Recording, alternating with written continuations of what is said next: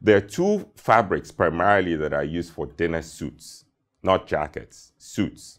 Barathea, such as I have on. This is a Barathea. This is a midnight Barathea. I believe this was supplied to us by Fox Brothers. This is a midnight Barathea. Barathea is the most common material used for dinner jackets or dinner suits. And they come in various weights. They come in heavier weights. They come in lighter weights. Now, mohair is also a fabric that is commonly used for dinner suits or dinner jackets.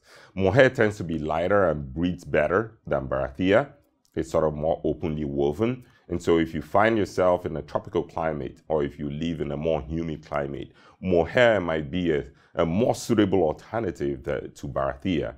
And usually the mohair, of course, is blended with wool about 50-50 or thereabout.